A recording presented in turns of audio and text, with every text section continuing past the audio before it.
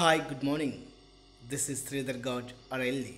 Welcome to today's my topic about luminescence and its types. Let's see what is luminescence. The emission of light by a substance without heating is called luminescence. It also referred as a cold light. That means it happens at low temperature. So here, without heating, a light is produced. That light is called as luminescence. It is quite different from incandescent light. For example, the inner part of caves shows effect of light without a flashlight because of the luminescence coming from some of the fungus on the walls. See, this is a certain cave. So in the certain cave, there was no light is produced from external source. The light is produced inside the cave because of the fungus. So here, the fungus is producing certain type of the light. This certain process is called as luminescence. We can also see in firefly. Firefly is producing light during night time to attract its male partner. So like that, some phenomena are existing without heating effect. That phenomena are called luminescence. Based on their certain mediator, the luminescence is classified into many types. For example, photoluminescence. Again, photoluminescence is classified into fluorescence, phosphorescence, cathodiluminescence, chemiluminescence, electroluminescence, mechanicalluminescence, radioluminescence, thermoluminescence. So these are some types of luminescence. Let's see few of the definitions for that. Photoluminescence. Photoluminescence is known as light emission from any form of matter after absorption of photon.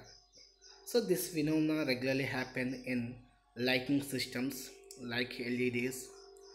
So based on fast decay, photoluminescence considered as fluorescence, which takes a few seconds duration. Yeah, spelling mistake, that is we need to consider which. So here, based on decay process, the photoluminescence is classified into two different types. One is the fluorescence, the other one is the phosphorescence, where fluorescence taken within the seconds and phosphorescence taken longer time. So the emission will take more time, that is called as phosphorescence. If the emission taken less time, that is called as fluorescence. Next, electroluminescence. Electroluminescence is a light emission triggered by electric influences. So here, based on the electrical nature, based on the electrical medium. So luminescence is existed, that is an electroluminescence. For example, a light emitting diode. In light emitting diode, we can see the phenomena of electroluminescence. So this is an LED figures, green, warm light and purple. Radioluminescence. Radioluminescence is caused by excitation with nuclear radiation like alpha, beta, gamma or X-rays. So a luminescence which is existed or which is formed because of radiations of alpha, beta, gamma or X-rays, that is called radioluminescence. So it is on figure. See, just like looking, you can see the X-ray pattern also.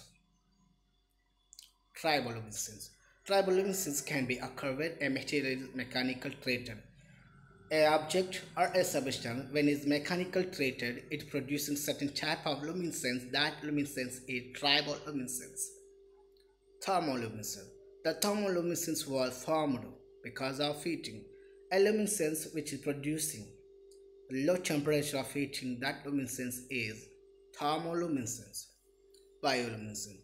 Bioluminescence is chemiluminescence from living organisms like fireflies. We may see in night fireflies are producing certain light.